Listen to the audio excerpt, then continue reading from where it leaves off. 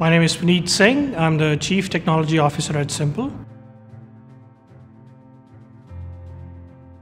Oh, that's a hard one. Let me give you a slightly unconventional answer. There is a famous quote by Steve Jobs that simple can be harder than complex.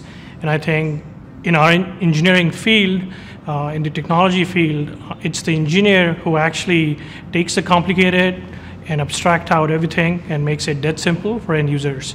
So I love being an engineer and taking complicated stuff and making it easy for the end users. So look, there is no easy answer. There are a lot of challenges, but the thing that I've learned over the last decade is building transformative technologies takes a long time. The first iteration is never perfect. You have to iterate, you have to stay on the mission for a long time, and that kind of patience is not usually there. So new technologies may look disruptive, but it takes constant innovation over a long period of time to make it really disruptive for a large user base. So the most important thing is understanding the meaning of constraints. You will never have unlimited resources when you're building new technologies. There's always a limit to the number of engineers you can have. There's always a limit to the amount of time you have to build something. So if you are going to make a building, on day one you need to put the columns and beams. Similarly, when you're building a software or hardware product, understanding the constraints in the system very early in the project is the key to success. So for me, it's always people. I strongly believe that we are a function of the 3-4 people we work with closely. And I love the team here at Simpl. I've known the CEO for more than 20 years, so for me, it was a no-brainer. So there are multiple answers to it. I'll just say 2 things. One is make sure you are never the smartest person in the room. If you are in a company, especially as an engineer, and you feel that you're the smartest person, it's time to move on and find a place where you're definitely not the smartest person. And second would be being intellectually honest about what you're learning on a day-to-day basis. You could be in a great company, but the kind of work you're doing is not intellectually stimulating or giving you that next boost. So work at a place where you're not the smartest person, and 2, work at a company where you're learning everything new on an ongoing basis.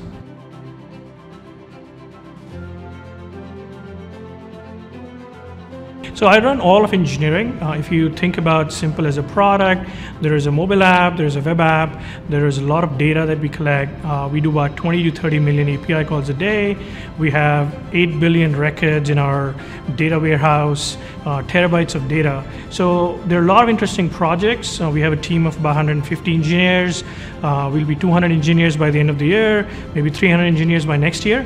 So we are working on scale, massive scale, dealing with 100 million or more users in India. We are looking at massive data and computation, so using machine learning, transforming data, putting data in warehouses, and definitely delighting the end users. So building a mobile app with a very simple design and doing away with all the complexity, as I stated earlier. Yeah, so look, again, we look for people who are adventurous. You need some threshold technology skills, good with the foundational of computer science. But at the end of the day, I personally look for people who are adventurous. They should show the capacity and intent to be at a startup, because startups are hard. You have to step out of your comfort zone to be successful in a startup. Again, it's people. I love the people here at Simpl. We've built a brilliant team. We are solving really hard technology problems. So I enjoy the kind of challenges we face, and then the friendship we have here within the engineering and product teams. Adventurous. So I'm a voracious reader. I read 2-3 newspapers a day. I'm always reading something. Right now, the thing that I'm really passionate about is philosophy. So I'm reading old Greek philosophy, and the fun part is I come to the office and use these quotes where everybody is looking at me because I'm quoting Aristotle or Socrates, and maybe the flavor will change in 6 months. I really like the early part of the journey, which is converting an idea into a document first, into a presentation, and then really thinking hard about, is this a real problem that should be addressed? The fun in technology is not doing too many things. The fun is distilling it down to very few things that really matter.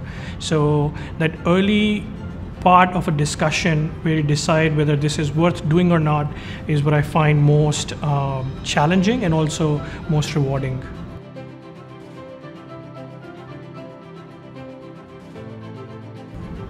Take vacations.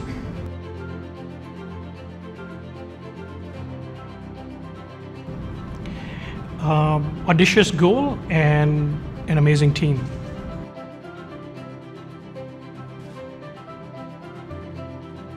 We're working on very hard technology problems.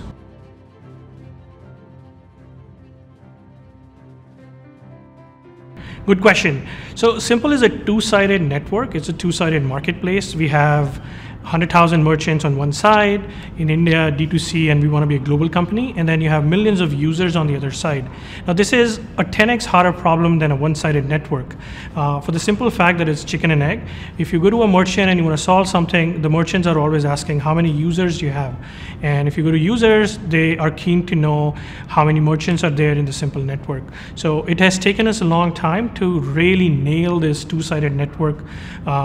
And the challenges are just the volume of data that we collect on a daily basis. We are looking at billions of data points for underwriting, for fraud control. We're doing 50 million API calls, and our aspirations are to do 200, 300 million API calls a day. So we are looking for engineers who can build platforms. Platforms are built over time. They take years to build and add finesse. So we have a whole amount of challenges in scalability, data processing, machine learning, and delighting the end users using beautiful interfaces, mobile or web-based.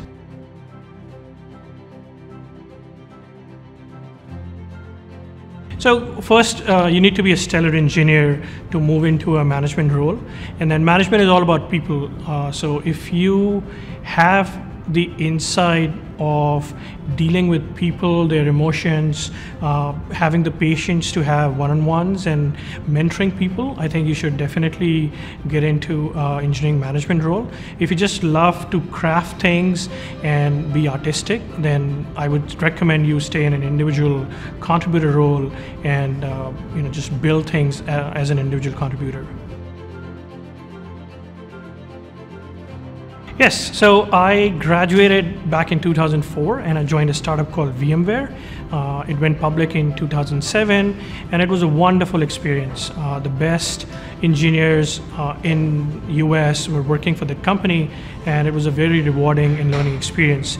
In 2011, I started my own company called WorkSpot. We did virtual desktop streaming from the cloud for security, compliance, and regulatory use cases. Being an entrepreneur is stepping out of your comfort zone. And once you do that, you're sort of set for life. I have a lot of respect for people who start companies because, believe me, it's the most challenging thing you can do other than getting married. So again, the key is have a good foundation. Whatever is your first job out of school, after college, make sure you're learning the basics, working hard, getting domain skills, becoming an expert in an area, and then observing the world around you. There are always problems and challenges that can be addressed, and you never know when you'll come up with an idea. I think the biggest jump is the first jump to really starting a company. After that, it's easy. It's the jump of leaving a cushy job and saying, I'm going to become an entrepreneur and start something on my own. That's the hardest part of being an entrepreneur. So, go talk to people who've done it before, stay motivated, and when you think you have the right idea, you should jump into it.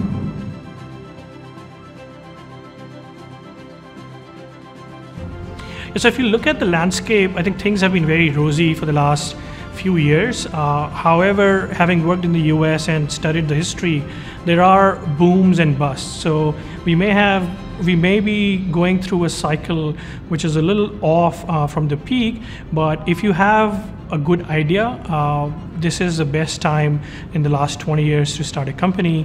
Don't worry about the boom and bust cycles. If you strongly believe in an idea, India is the right place to start an internet, mobile, or a technology company.